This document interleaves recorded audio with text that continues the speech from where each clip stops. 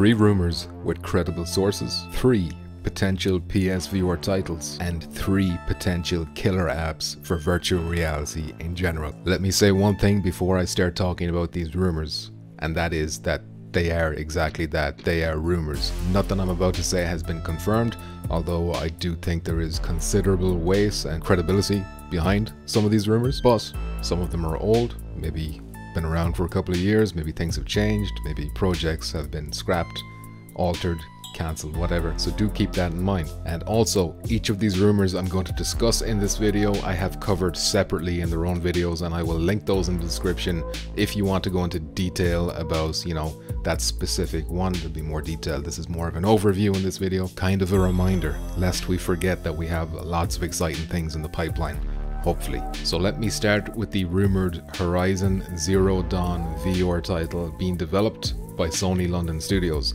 Now, this rumor began life a while back, I think it was 2019, thanks to a tweet by a Callum Hurley. Now, this gentleman was a former employee of Oculus. He is well embedded in the virtual reality scene, and I have no reason to question his credibility or not to take him at face value what he said in those tweets. Essentially, what he did say in those tweets is that he knows someone who was playtesting for Sony London Studios and that they were playtesting a virtual reality. Well, he never actually named Horizon Zero Dawn, although the tweet heavily implied it was Horizon based on his capitalization of the word Horizon, and he never denied it since. So while he said he himself has not seen it, it's that this person that he knows has playtested. Now, we don't know exactly the details of this game. Of course, we don't know anything about this game.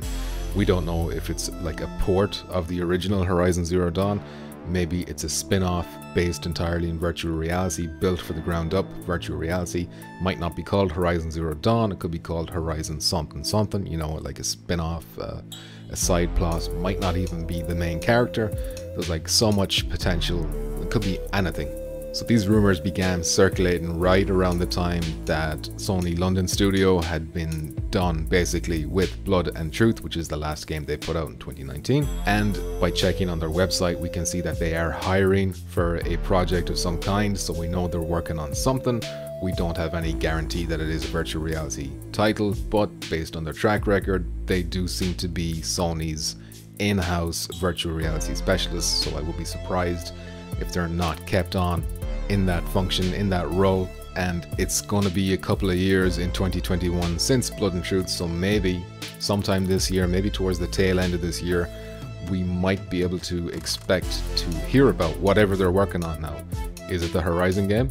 Could it be something completely different? Maybe Blood and Truth 2, a sequel, or who knows? This could be the year we find out. If not, you'd imagine next year. I suppose it all depends on the size of this game, size of the project. I should also mention that Callum Hurley said in his tweets originally that he didn't know if this game was being targeted for a PS4 release or a PS5 release or both. There is also the possibility that it's not even for PSVR 1, that it could be for maybe a next generation headset that we don't know about yet. So that's rumored game number 1 that we should remind ourselves of. Let's move on to the next one, which is of course Silent Hill.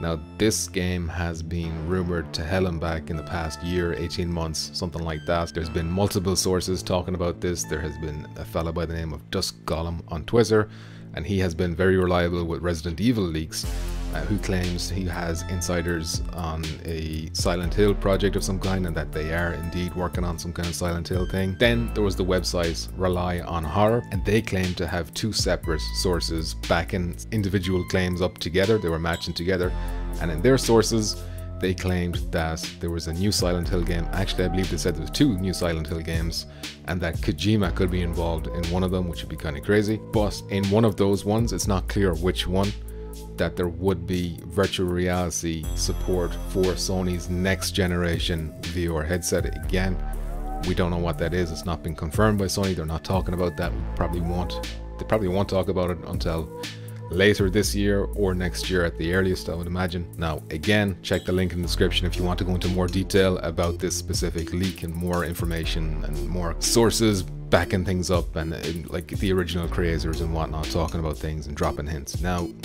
there hasn't been much of an update with regards to this. Similarly to Horizon, it's been pretty quiet, but there has been one thing that's been pretty interesting and worth pointing out, and that is there was a recent interview with the original composer of the original Silent Hill games from 1 to 4, I believe. He let slip that he's working on something that he thinks the fans will be happy about, and that he's hoping people will hear about this in the summer. Now that interview has since been pulled. I'm not using his exact wording there, but it was along those lines of fans will be, you know, happy to see this or hear about this, and it'll be sometime in the summer. So very interesting that that was taken down. You would imagine if it's false, why would they take it down?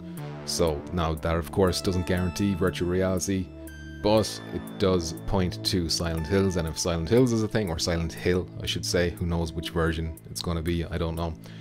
We might have something to look forward to there.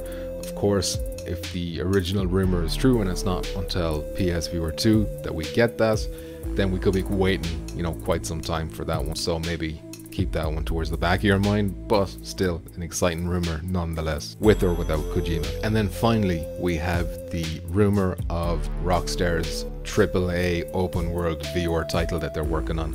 Now, this rumor came to light thanks to a LinkedIn listing, and that listing was made by Video Games Deluxe, and that is the name of the studio who handled the LA Noire VR case files, so they're behind that. So it seems, according to this listing, that Rockstar has tasked this same studio once again with making a virtual reality game, presumably using a Rockstar IP. Could be a brand new IP, but you would imagine it's probably an existing IP. Now, whether or not the IP will be, you know, a port of an existing game, or whether it'll be like a ground up virtual reality experience built within the GTA universe or the Red Dead universe or something like that, we don't know. So we're still left with those same questions we had when we heard about this first, and of course there was no mention of platforms whatsoever in that list, and so it's entirely possible that this one will miss PlayStation entirely, or we might have to wait for PSVR 2, depending on what it is, who knows, you know. But a Rockstar open world virtual reality AAA title is definitely the kind of thing we want to see. It's the kind of thing that's going to keep us positive when it comes to virtual reality and, you know, its outlook going forward into the future. And it's definitely one of those rumors where we shouldn't forget. This is not even a rumor really, I mean, it's kind of confirmed. Of course, the only thing we need to keep in mind is, you know, Rockstar could change their mind, scrap it.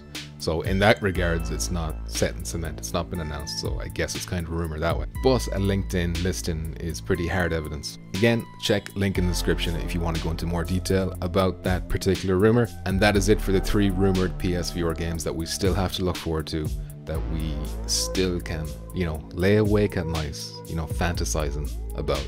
Could be in the distant future, could be on a new headset that we haven't even seen yet. Regardless, future is looking bright. With that being said, I would like to end this video right there. Thank you very much for watching. Before I end the video though, let me thank my Patreon supporters whose names are on the screen as we speak. Thanks to their generosity, their help keeping this channel going and helping me make videos like this. In particular, let me thank the top tier Patreon supporters: Daniel the Pumpkin Patch Kid, Columbus Thomas III, Crumb, Tradition, Chop517, and Pete Hawkins. Thank you very much for that generosity. It is very much appreciated. If you'd like to help out the channel, you can do so at patreon.com/Petrifying Pumpkins. Link to that in the description also. If not, I'd be happy with the like, subscribe, comments, you know, discussion, whatever, that usual YouTube and shite. Finally, let me thank Decepticon for letting me use his music in all of my videos. You can check him on dicepticon.com, link in the description. And with that, I will end this video. Lads and ladies, please stay moist.